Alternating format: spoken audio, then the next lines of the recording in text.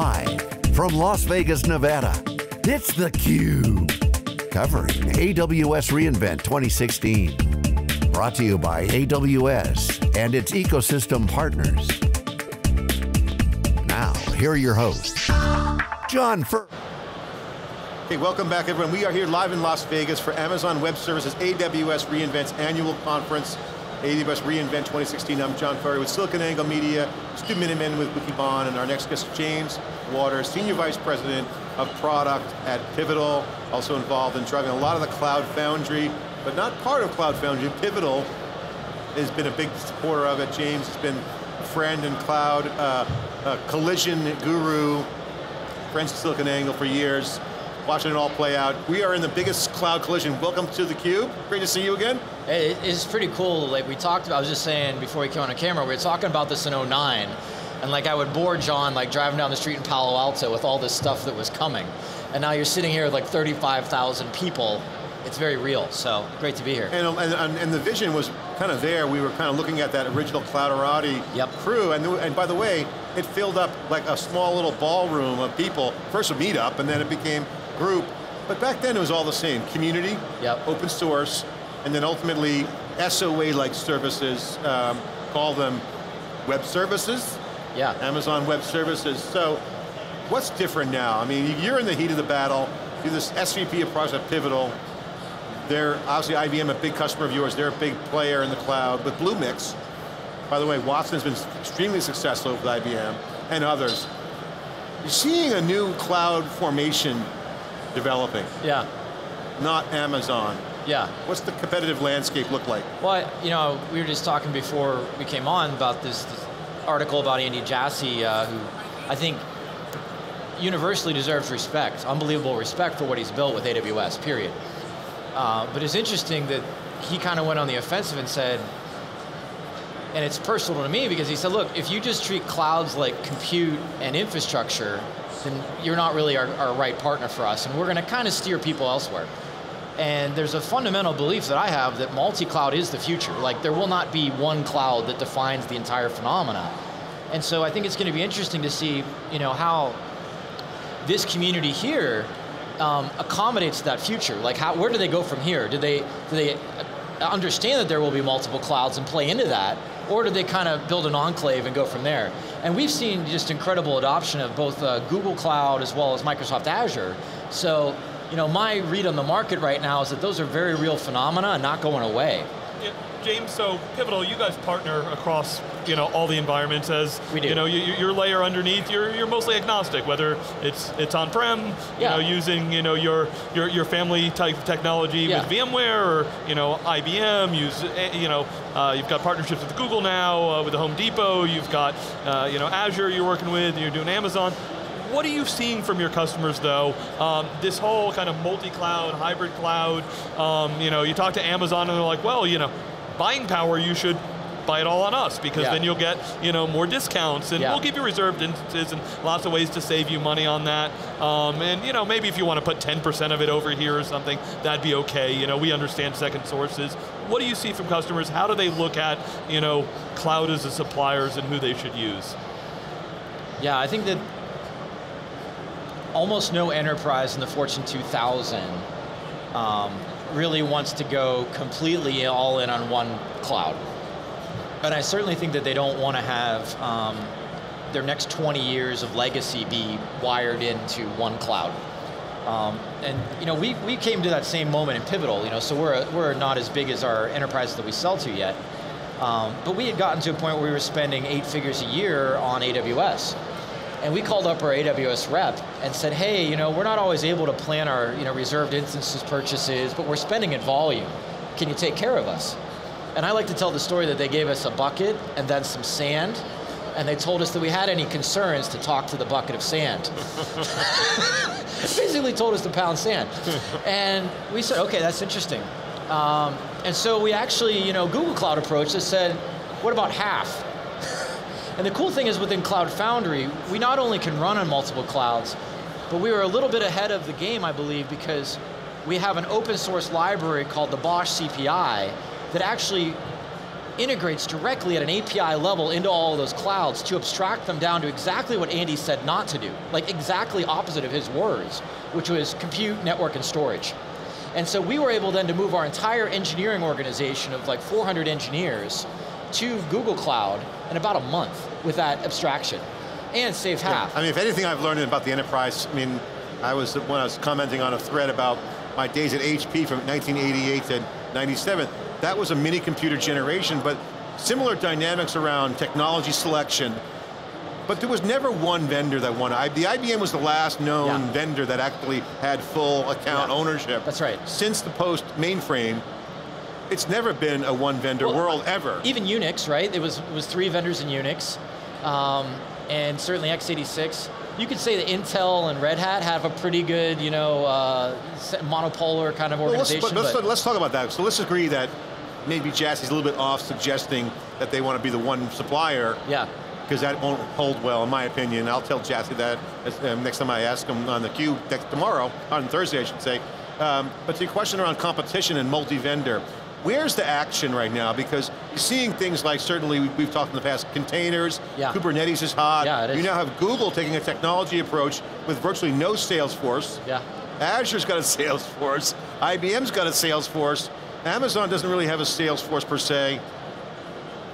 Startups want to find a partner. Chaotic environment, to say the least.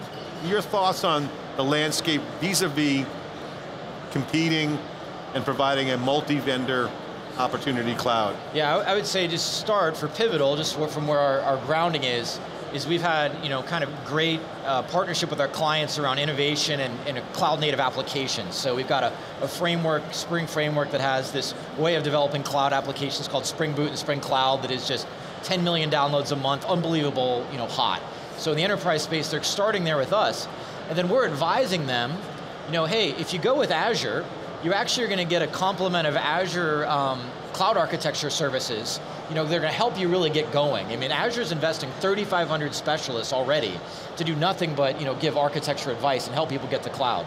If you go with Google, you've got some of the best machine learning and at-scale compute experts in the world. And I like to say it's kind of gift to the world that Google took the world's largest infrastructure and let you use it now. Yeah, I'm sure Facebook's going to follow too. It's going to be a matter of time, in my opinion. Facebook will follow. This is the real tension in the market, which is that, you know, Microsoft really rightfully owns enterprises in a big way. A lot of their architecture has for 2 decades more. And Google really was the #1 at-scale cloud provider always. They just chose to never offer it to others. So that's what makes this a really dynamic market, and why I can't imagine a world where those 2 players aren't serious concerns, despite the incredible momentum that we have here. Yeah. I got slam dunked on Twitter by someone who said, you really mentioned Oracle as a cloud player on theCUBE, and Stu and I were talking before we came on camera that they have a database and they own that market. Now they put a cloud, their stuff together, but question, guys, is Oracle, in your opinion, a cloud player, or are they just a database that happens to run on the cloud? I would honestly say not yet. I say there's no sign of there being an Oracle cloud yet.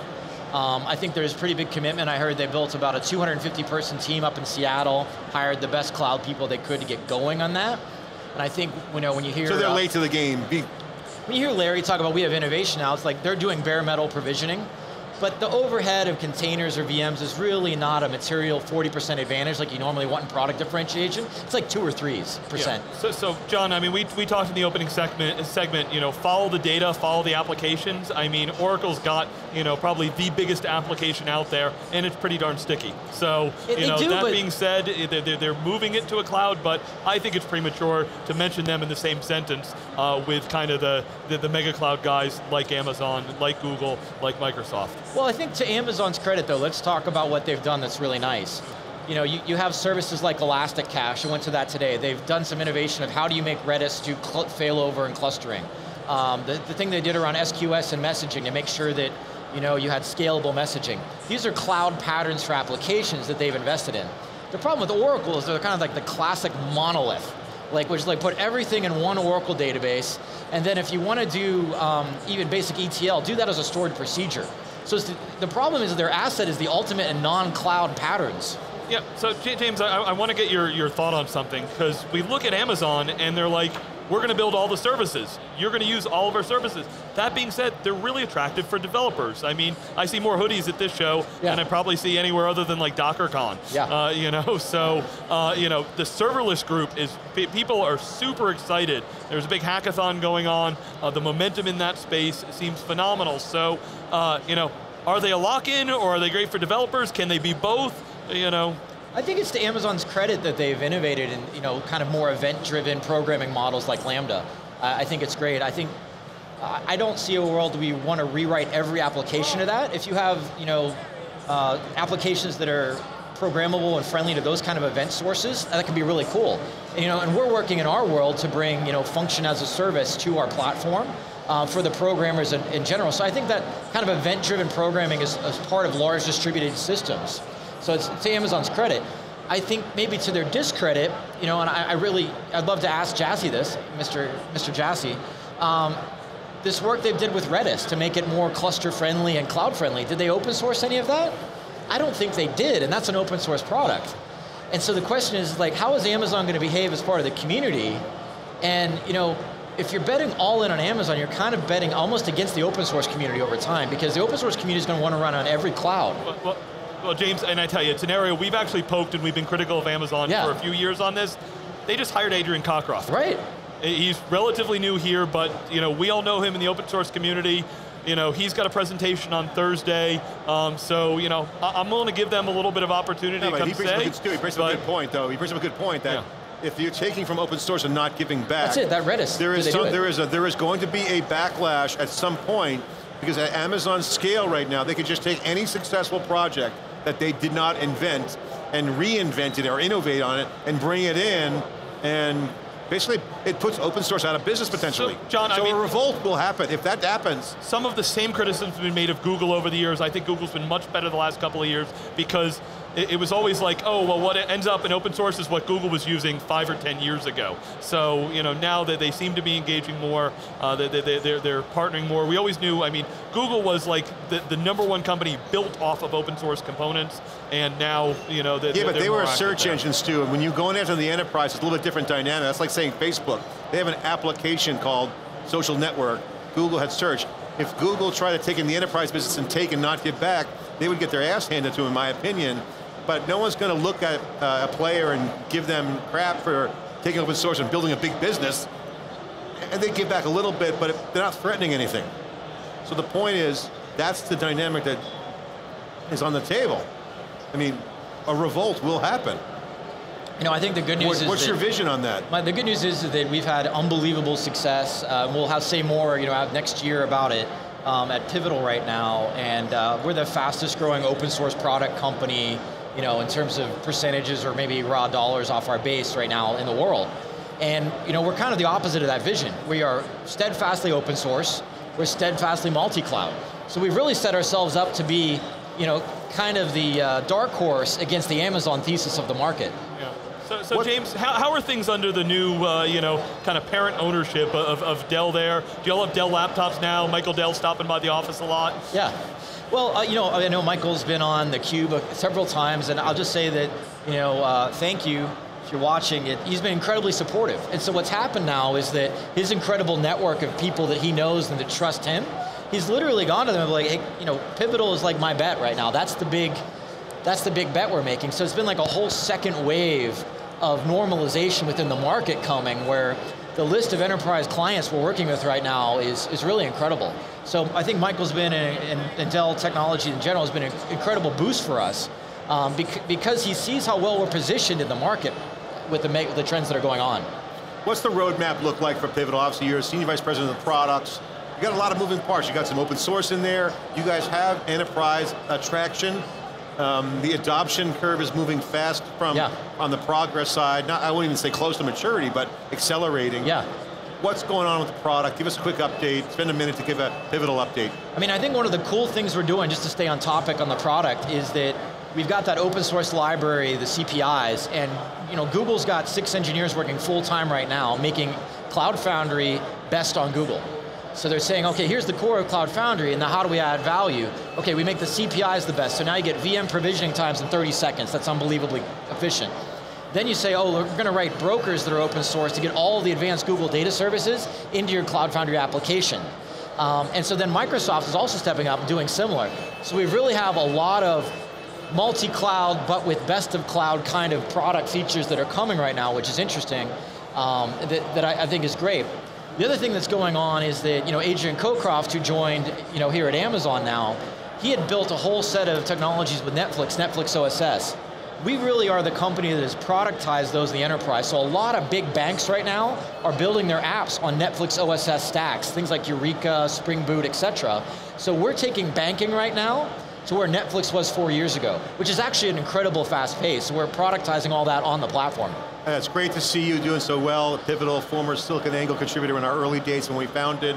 But you're in the action with a lot of customers. I see you flying around the world on Facebook. You're doing a lot of frontline work with customers. I do. What's the, when customers ask you, what's your answer when they ask you, James, help me make sense of my cloud decisions, what should I do? I think that thanks, that's a great setup, and yeah, I was on this crazy 5-week bender, where I was just nonstop. So when I have these opinions, I tend to feel them very seriously because they're kind of earned one flight at a time. A big debate out there right now, John, is really, okay, I want to do cloud. Should I take my legacy as it exists today, put it in some VMs, and just stick it in Amazon? Or should I actually look at both the social and technological constructs of those applications as they exist, and start to piece that apart into a more transformational view of where I go next? We call that the lift and shift versus the lift and shift versus cloud ready. And what we're seeing is there's incredible benefits to cloud ready, and that's where we're advising people to go, because you get to a modern CI/CD style of practice. I mean, I think the one thing you could lose in a show like this is continuous delivery, DevOps. These are really big concerns that are really driving this more than anything. And so just getting to an Amazon data center doesn't make you faster. Like, it might make you provision a VM faster, but clients we have found say, oh, I can provision a VM, but it still takes me 3 months to get my application deployed with all the complexity after that. The workload provisioning is still a big issue. It's hard. And what we're really doing well with right now is partnering, and how do you build or migrate to cloud-ready applications? So that's the hot topic for us. And what we're seeing is that people sometimes try lift and shift and kind of bomb out on it, whereas clients like Comcast who've gone public with us have said, hey, we had an 85% better developer experience using a platform and cloud apps, and a 95% better operating cost. Like, those are boardroom level metrics that are really changing our clients. That's awesome. Well, thanks for coming on theCUBE. Great to see you again. Any events that people can find you at, or Pivotal? Any events coming up for you guys? Yeah, we got the Cloud Foundry Summit coming up in spring, and then we're going to do our Spring One platform in the winter next year. So those are our 2 big events next year. It'd be great to have you guys there. All right, James Waters, Senior Vice President of Products at Pivotal, really creating the choice play for the cloud. Position not all in on Amazon is good hedge. James, thanks for sharing. I'm John Furrier with Stu Miniman. We'll be right back with more after this short break.